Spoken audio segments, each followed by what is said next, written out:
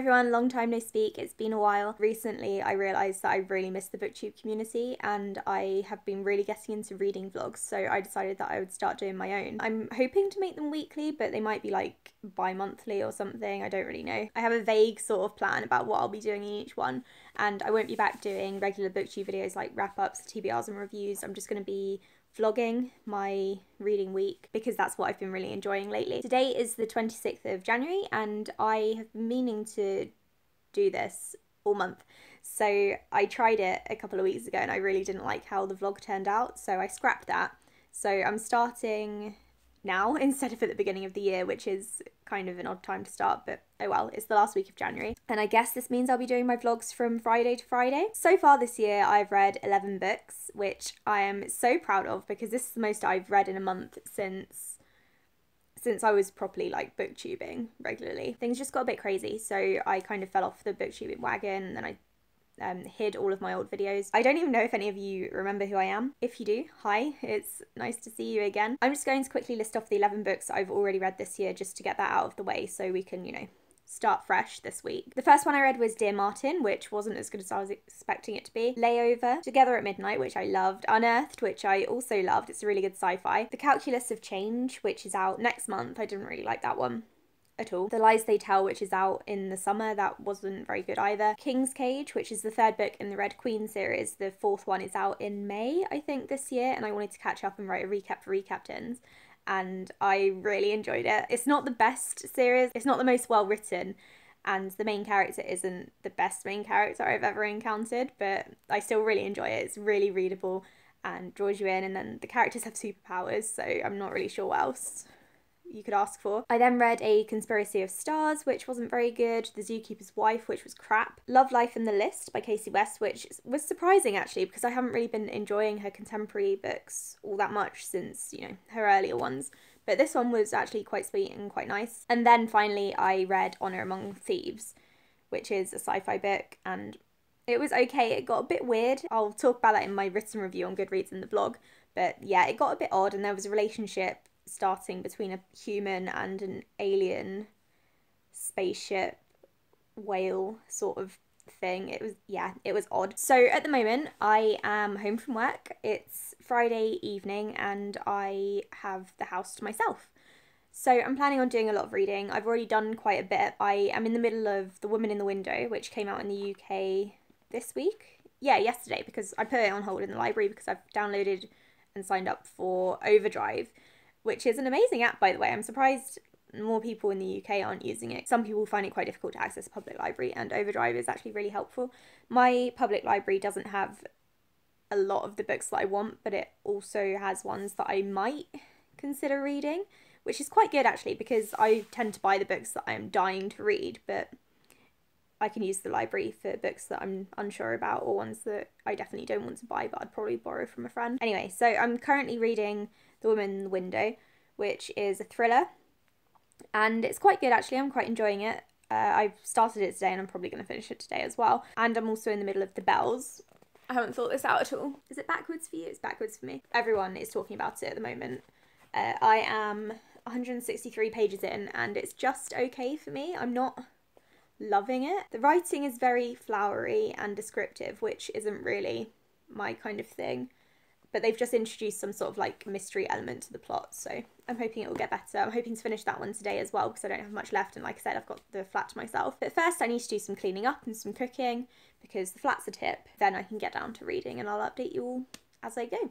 So it's later on Friday evening now and I've just finished The Woman in the Window, and I've just realised I haven't actually told you what it's about. It's about a woman called Anna who is suffering from PTSD and agoraphobia because of reasons that I won't go into right now. At the beginning of the book you find out that she is separated from her husband and her husband is looking after her daughter. Anna is too afraid to step outside, so she spends a lot of time spying on the neighbours, and one night she sees something dodgy go on and a neighbour is stabbed. It was quite good. I actually was quite shocked by a couple of the twists in it, and the reveal at the end was good. The ending itself wasn't so great, just in terms of wrapping things up, but I did enjoy it and I'm glad I read it. So now I think I'm going to read some of the Bells while I take a bath, maybe play a bit of Skyrim to take a break from the reading because I've been doing a lot of reading today. And then I also need to choose my next ebook. I have a couple of books in mind for that, but I think I'm going to mull it over while I take a bath because I can't decide. So I have decided on the books that I'm going to be reading this evening and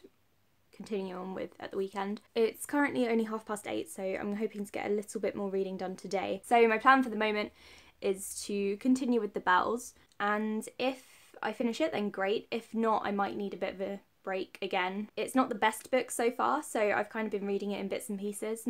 That's not to say that I'm hating it or anything, it's just I needed to mix up the genres a little bit. So I've decided to pick up another physical book, and that is Rebel Hearts by Moira Young. This is the second book in the Dustlands trilogy, which debuted in 2011, and Blood Red Road, the first book, was a massive deal in the book community that year, and Rebel Heart got about as much hype, and then Raging Star didn't get quite so much. So I bought this book ages ago. I think I got it discounted from somewhere, and I really liked Blood Red Road, so I'm hoping that I'm going to love this. I recently wrote the recap for Blood Red Road for Recap Tins, which is going up on Sunday this week, so it will already be up by the time you see this vlog. And then I'm hoping that if I get into this, I can then recap it for Recap Tins as well, and then put it up the following week, because I'm trying to do a weekly thing. I'll give you an actual synopsis of the series at some point during this reading vlog, but I won't right now. Then the ebook that I decided on, which I'll be reading on my Kindle/phone, is The Last to Let Go by Amber Smith, which is a book that's coming out in February, I believe, from Simon & Schuster. I can't remember the publisher because I'm rubbish and because they hardly ever approve me on any of these websites, but they did for this one, so I'm quite thankful for that because it sounds amazing. Basically, it's about domestic abuse. The main character is called Brooke. Her home life is very much abusive. Her mother is arrested for killing her abusive father. So I'm hoping it's going to be good. All of the reviews say that it's powerful, so I'm hoping it's going to be amazing. If it is as emotional as the reviews say it's going to be, then that should be interesting for the vlog. So that's my reading plan for the weekend. I'm not sure how much reading I'm going to get done aside from in the evenings, because I'm going ice skating tomorrow, and then Sundays I go to the gym and we do our food shop and food prep and stuff. So I might not have as much time to read during the day. But yeah, I'm going to do some reading now and then probably crash because I'm quite tired after working all week. If anything interesting happens in any of the books, then I'll obviously let you know. Hey everyone, so I just got home from work, hence why I look like this. I haven't updated in a couple of days because I've been really busy, and over the weekend I didn't really do any reading. Instead I've been reading during my lunch breaks and after work, so it's working quite well. I'm just about to start prepping for dinner. So as you can see, I'm still reading The Bells. I haven't actually read any more of it. I'm still on page 160. I'm not really enjoying it, to be honest, so I'm planning on flying through that at some point over the next couple of days so I can, you know, just get it out of the way because it really is quite boring so far. I'm hoping it's going to pick up, but so far nothing has really happened, and I've spoken to a few other people who didn't enjoy it in the beginning and they still didn't enjoy it towards the end, so I doubt I'm going to like it, but we'll see. There's my washing. Let's not look at that. What was the last thing I said I was going to read? I finished The Last to Let Go yesterday, and that was really, really good. And then I started Am I Normal Yet, which is a contemporary, UK contemporary. It's about a girl called Evie who has OCD and general anxiety disorder, and it's about her as she starts to come off her pills and then starts to kind of deal with new friends and boyfriends and putting her life back together, and then it keeps like going back and forth between her not doing so well but then doing better. It's a really good book actually, and I really like the way that the author addresses feminism and mental illness and how she addresses how mental illness is addressed. So yeah, I'm really enjoying that. I'm hoping to finish that today and then go back to The Bells maybe, because it's the 31st of January and I kind of want to get that out of the way before February so I can start fresh. I'm probably going to do a February TBR in my next vlog, so then you'll be able to see things I'm planning on reading. But I don't really have a set TBR, really. I'm just kind of winging it, and it's going quite well, obviously, because I'm on my 14th book. So, yeah. Hey everyone, so it's later on Thursday evening now. I look like a complete mess because I'm currently quite sick. But I wanted to wrap up this vlog so I could start next week's tomorrow, because I'm doing Friday to Friday. I think I've mentioned that. I'm really not feeling very well, so, you know, I look like a complete state. but I did manage to finish Am I Normal Yet yesterday. So the books that I read in January came to a total of 14, which is amazing. Normally, well, for the past couple of years, I've been reading about 4 books a month on average because I've just got distracted. So 14 is amazing. I'm not really sure what happened. I just felt motivated, I guess, and I just kept reading. So I'm not going to complain. I'm hoping February goes just as well and that I won't get into any reading slumps or anything. I'm going to keep trying to mix up the genres so I don't get bored. At the moment, I'm still reading The Bells. I wasn't able to finish it yesterday and I don't really want to finish it today or, you know, anytime soon because I'm not really enjoying it. But at the same time, I do have a review copy and I always feel a bit bad if I just DNF them. So I might end up just skim reading it and then I'll be able to post at least some sort of review. Then I'll know what the ending's like. So that's how that's going. I haven't actually started another book, but I am listening to The Gunslinger with my boyfriend. We work at 2 different places now. We did meet at work at the company I'm currently working at, but he recently got a new job. We're driving separately, so we're spending part of that commute listening to the same audiobook and buddy reading it together, which has been quite nice so far. Actually, we've only been doing it for a couple of days. So the first book that we're doing that with is The Gunslinger, which is quite short. I think it's about 7 hours long in the audiobook. We're already on chapter 4. The chapters are a bit messed up in the audiobook. Chapter 3 was actually the beginning of chapter 2 in the physical book, so I don't really know what they've done there. I'm not loving The Gunslinger, but I am enjoying listening to it and discussing it with my boyfriend because it's more enjoyable that way.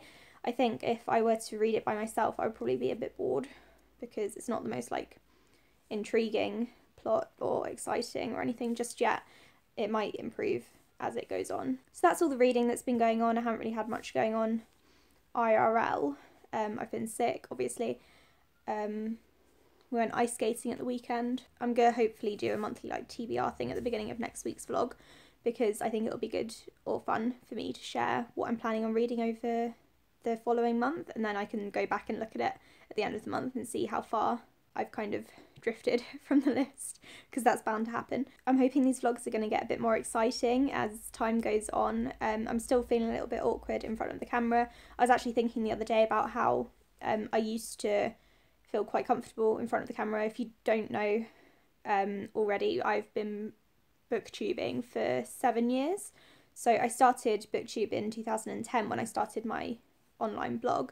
I got to a point where I was really comfortable in front of the camera. I really enjoyed vlogging and stuff in public, and now I've kind of just lost it, which is a shame really, because now I'm feeling a little bit awkward. I don't like to vlog in front of people, even in front of my boyfriend. It's still a bit awkward for me, so I haven't been doing that. I'm just kind of a bit disappointed because I was at a point where I think my reading vlogs could have been a lot better than this one has been, but I'm hoping as time goes on and I do this more and more, I'll get used to it again.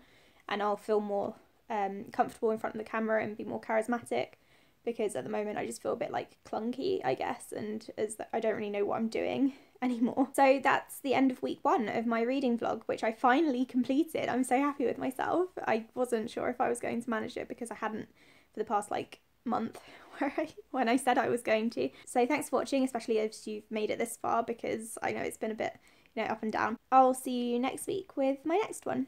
Bye.